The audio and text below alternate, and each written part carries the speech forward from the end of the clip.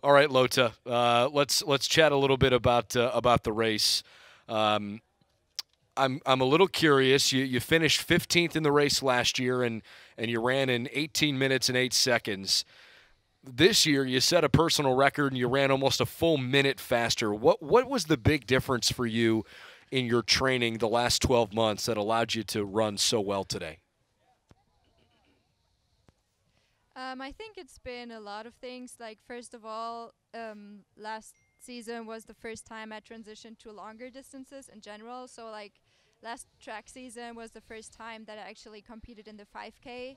And I think the practice shifted a lot towards longer distances. So I realized that that's something I'm really good at.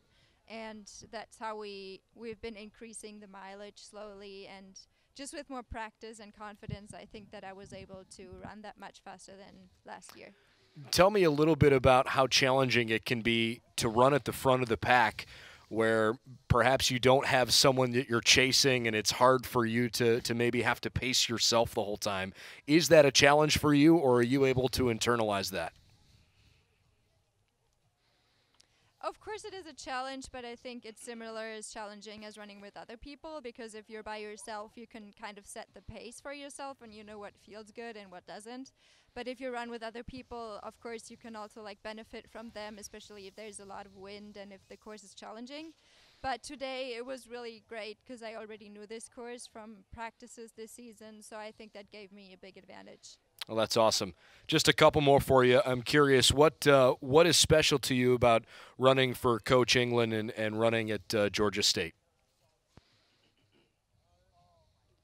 Oh, of course, the team experience that I have here at Georgia State, and then, of course, running that well that I did today on the home course is another great experience for me. So that made it feel really special to bring home the win here in front of the home crowd. Oh, that's pretty awesome. The last thing I want to ask you is about your teammates and how you feel that perhaps the chemistry you've had with your team this year has helped you become a better runner and be able to perform like this.